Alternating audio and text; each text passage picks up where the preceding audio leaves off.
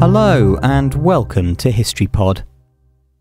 On the 31st of August 1888, Mary Ann Nichols, commonly known as Polly Nichols, became the first confirmed victim of Jack the Ripper in the Whitechapel area of London.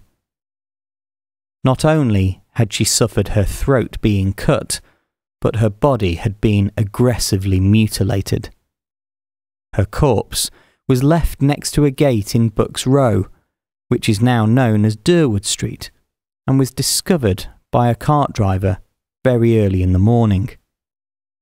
It was 3 weeks before the inquest was concluded, by which time a second murder with a similar modus operandi had been committed.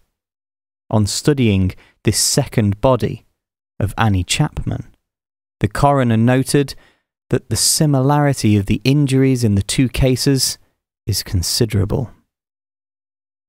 Nichols was 43 years old when she was murdered, having found herself forced to live in boarding houses and workhouses after her alcoholism led her husband to leave her.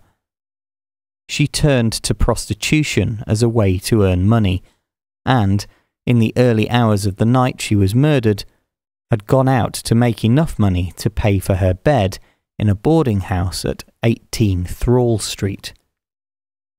An hour before her murder, Nichols' friend and roommate Nellie Holland spoke to her as she walked the streets.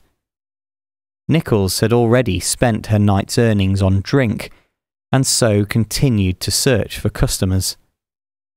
Holland was the last person to see her alive, before her body was found by Charles Cross at 3:40 a.m.